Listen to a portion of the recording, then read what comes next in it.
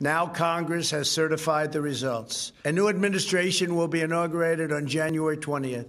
My focus now turns to ensuring a smooth, orderly, and seamless transition of power.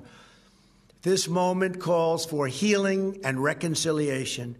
2020 has been a challenging time for our people. A menacing pandemic has upended the lives of our citizens, isolated millions in their homes, damaged our economy, and claimed countless lives. Defeating this pandemic and rebuilding the greatest economy on earth will require all of us working together. It will require a renewed emphasis on the civic values of patriotism, faith, charity, community, and family. We must revitalize the sacred bonds of love and loyalty that bind us together as one national family.